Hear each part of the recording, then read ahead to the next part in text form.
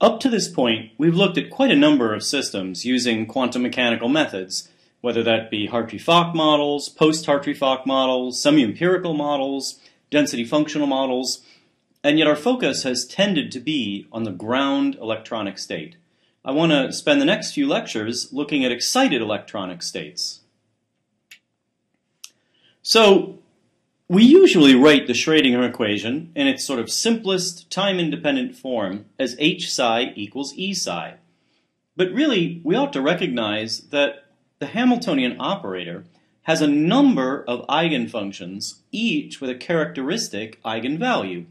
And so, really, it's more informative to write h psi subscript n equals E sub n psi subscript n, where there may be a large number of n. And in fact, if we consider continuum solutions, that is, cases where you might excite an electron into the continuum by ionizing it from a molecule, there's clearly an infinite number of solutions, although most of those are boring, of course, and an unbound electron.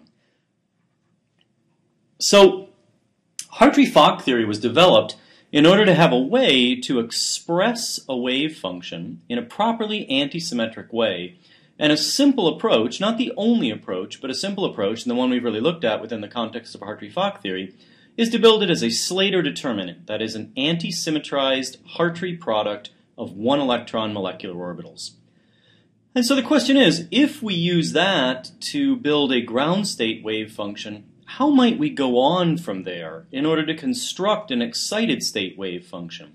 That is, an excited state by reference to the Hartree-Fock ground state. So we looked at a number of post-Hartree-Fock models already. One of them was called configuration interaction.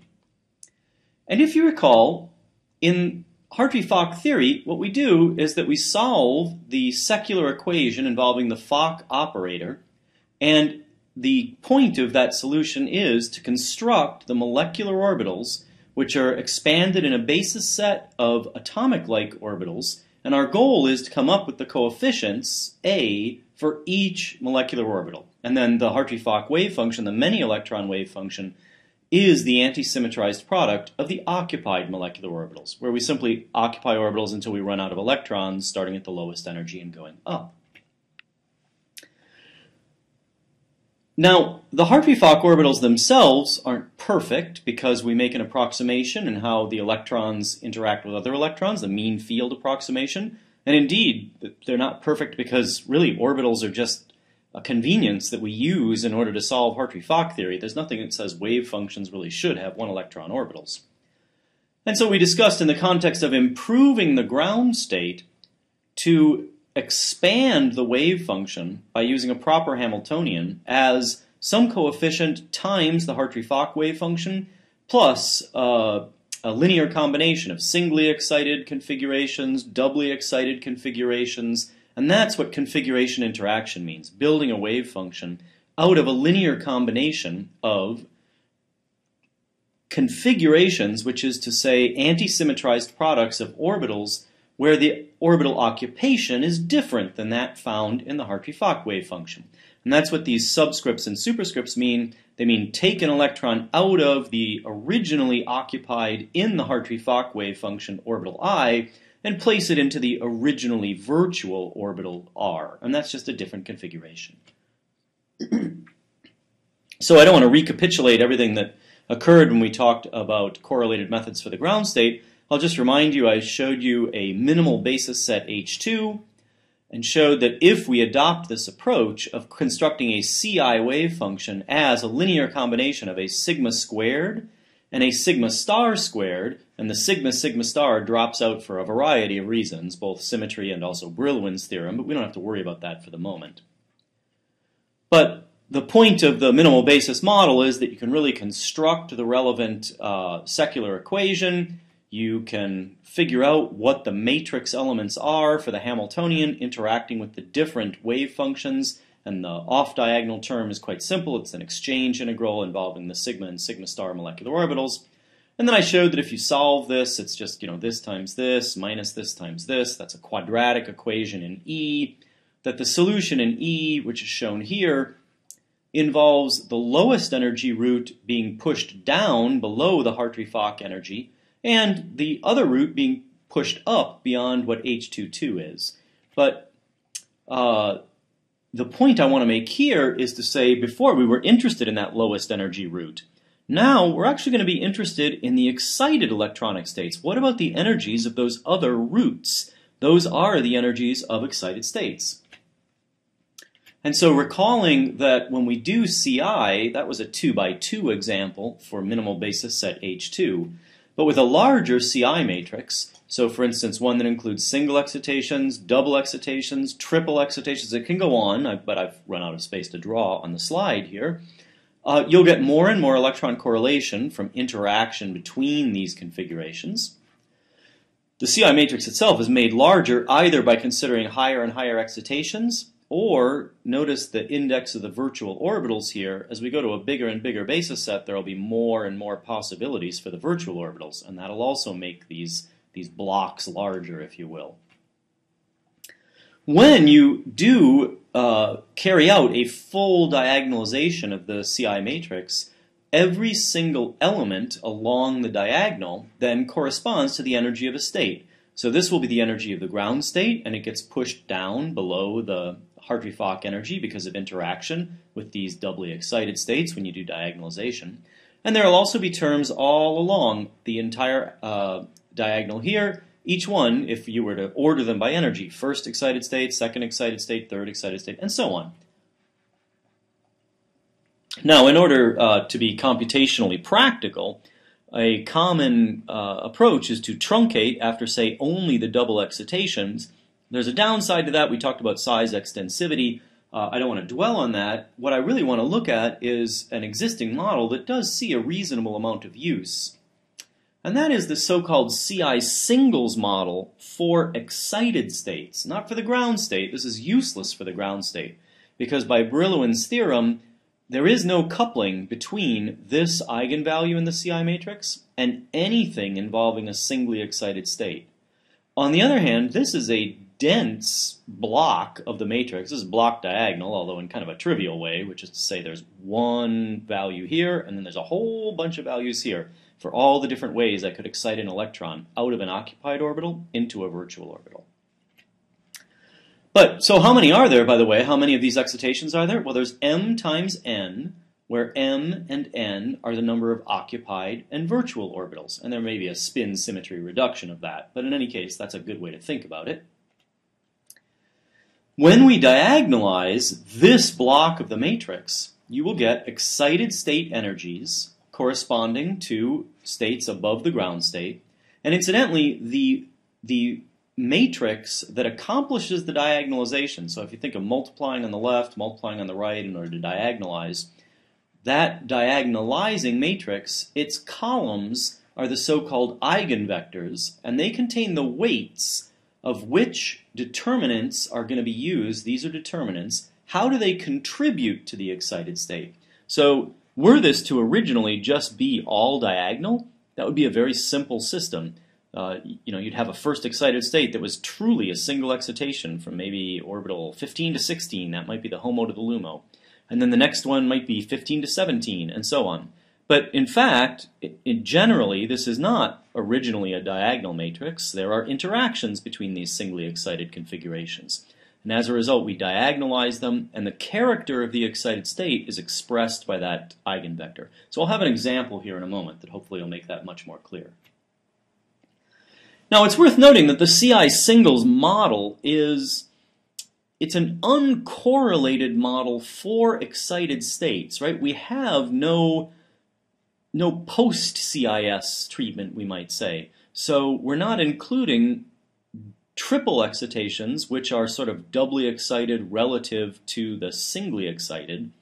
And as a result, we don't really get dynamical correlation. So really, these excited state wave functions have a quality that's equivalent to a Hartree-Fock quality for a ground state. And that's not necessarily very high, but it certainly can be informative in a qualitative sense. It's a very efficient model. Analytic gradients are worked out for CI singles, so you can do geometry optimization. And in fact, we saw the semi-empirical model, INDO/S, and if you cast your mind way back to earlier in the semester, remember that the /S stood for spectroscopy. And this is a semi-empirical model originally really worked on very heavily by Mike Zerner. And the parameters were adjusted in order to do very well for spectroscopy when employed with a CI singles approach to getting excited state energy. So it was really optimized for the CIS method. And it's quite surprisingly good and wicked fast. And again, I'll have an example, and actually it's coming right up. So here is an example that hopefully will illustrate some of these concepts. So here we have acrolein, right? It is an unsaturated ketone, so you've got a conjugated pi system. And these are the results, just ripped out of a Gaussian calculation, actually, for the CI singles level of theory. And I'm presenting a number of values here. So let's talk about green first. So green is the energy in electron volts of the first and second excited state above the ground state. And so experimentally, you measure this at 3.73 electron volts and 6.41 electron volts. And we could convert that to a wavelength if we wanted to, but for right now, let's actually work in electron volts. Shown in black are the values that derive from a calculation where we optimize the geometry at the Hartree-Fock level with the 631 GD basis set. And then, for that optimized geometry, we carry out a CIS calculation. And so what we find, let's actually look at the ground state orbitals for a moment. So when the calculation is done, it predicts that the HOMO and LUMO are pi 2 and pi 3 star respectively. And so this is a pi system with 4 atoms, so there's an all bonding combination that's pi 1, there's pi 2 that has a node right here, there's pi 3 that'll have nodes across each of these two formally drawn double bonds, and then finally pi 4, so 3 and 4 are both net antibonding, has a node here, a node here, a node here. So I think everybody probably saw these in sophomore organic chemistry, extended pi systems. And so at the Hartree-Fock level, the non-bonding orbital on oxygen, so that's a lone pair type orbital on the oxygen atom, is predicted to be lower in energy than the HOMO. And that's a little surprising. People who know much about spectroscopy of ketones probably know that the first excited state is usually considered to be an N to pi star excitation.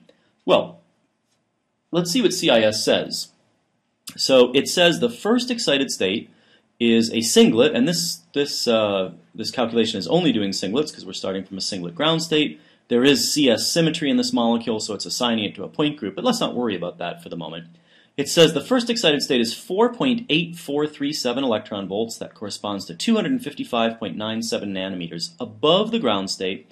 And here's this vector I was telling you about. It prints out the vector as what are the singly excited configurations and their weights that contribute to this excited state. So it says 14 to 16 is the dominant contributor. And so if we look at it, what's 14? It's this N, 15, 16. It's the N to pi star excitation. So the CI singles level, using ab initio theory, is properly getting what we know to be true, that the N to pi star is the lower state. And then there's a little bit of character as well from an N to pi 4 star, but it's less of a contributor. The second excited state, on the other hand, which is predicted here to come in at 7.6 electron volts, and that's a very blue photon, is entirely dominated by a single configuration. It's 15 to 16, so that's the HOMO to LUMO. That's a pi to pi star. And so again, anybody who knows something about unsaturated ketones, that's where you expect to find it. This value here of F, that is the oscillator strength for the calculation. So this is within the dipole approximation, and we'll look at this in the next video or two. What do we expect to be the allowedness of this absorption? So a very, very small number is a formally forbidden excitation, and we know that N to pi star has very low absorptivity because it's nearly forbidden. Meanwhile, the pi to pi star has a massive oscillator strength, and it is indeed allowed, so it's very bright. But if we look at the values here, we're off by 1.1 electron volts, so that's around 25 kcals per mole. And here we're off by 1.2 electron volts, so again, a very large error from the CIS level of theory. So we're predicting these to come in considerably to the blue of the actual molecule. Now, in the red, or brown, I guess it is, are the INDO/S values. So exactly the same calculation. I'm not showing the eigenvectors here, but the prediction here is 3.03, so it underpredicts experiment, but by less than the ab initio level overpredicted it. And actually, it's not bad. It's about 6.1 compared to 6.4 for the pi to pi star. And so that's, considering the time savings involved, the INDO/S is done before you can actually hit return almost. The ab initio would take a little bit longer. So we see that INDO/S does reasonably well. Well, let me go on and just express sort of the ultimate possibility within the context of configuration interaction. And we've seen this before, again, in the context of the ground state. That is, we can expand our CI. So rather than doing all excited configurations, which is of course full CI if we consider every electron being possibly excited to every virtual orbital, we could have a window where we just do excitations near the frontier and then fewer excitations as we get further away from the frontier. And if you remember, this was called CAS, complete active space, or RAS, restricted active space, self-consistent field theory. So we'd have some window at the frontier where maybe we consider all possible electronic occupations of orbitals, and then we might have another window below that we'd only take a certain number of electrons out of, and another window above that's only allowed to have a certain number of electrons in, and then maybe another window even further below that will keep all the electrons there, but we'll let the shapes optimize while we're optimizing this wave function, and another window above where it's all the same but they're empty, and finally maybe some way, way down and way, way up where we don't even mess with the orbital shapes after Hartree-Fock. So that was CAS SCF or RAS SCF. Well, in general, that's MCSCF, and just as with Hartree-Fock theory, we can look at the energies above, that is the eigenvalues, above the ground state eigenvalues. So we would solve a CI equation or a perturbation theory equation very similar to what I just showed for a single determinant. So when you do that with second order perturbation theory, that's called CAS-PT2. That's often taken to be the gold standard of excited state calculations. And the number you'll typically see thrown about is that CAS-PT2 ought to get low-lying excited state energies. So that is to say, not something that's 48 states up or a massive Rydberg state or something, but just first, second, third, maybe fourth excited state, to within about 0.2 electron volts. So that's considered quite good for a excited state energy. And CAS-PT2 reasonably routinely, with a good basis set and a good active space, manages to do that. In addition, you might consider that choosing the space and optimizing the orbitals for a given state can be a little bit unbalanced. You'll get a different set of orbitals, say, for the first excited state than you will for the second excited state. And actually, that can lead to real complications if the two states are close to one another, because you might be interested in the second excited state, but it lies only a little bit above the first excited state. And so when the self-consistent field is optimizing the orbitals for that second excited state, well, they're not the best orbitals for the first excited state. And so what will happen as you go along is you get what's called root switching. So the second excited state is going down, down, down in energy because you're making the orbitals better for it. Meanwhile, the first excited state is going up, up, up in energy because you're making the orbitals best for the second state. And then all of a sudden, the second state is lower. And that means it's not the second state anymore, it's the first state. And so your computer program will be very confused because you told it to make the second state as good as it can be. So it'll switch over and it'll say, oh, I better start working on this new second state.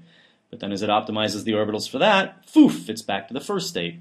And so what people do is they do something called state averaging, which is you optimize the orbitals for the average of the two state energies. And as a result, you've got something that's not optimal for either, but sort of keeps them in the right order.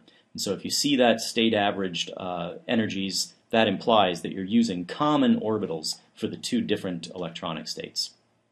All right, well, that finishes what I want to say about configuration interaction type models.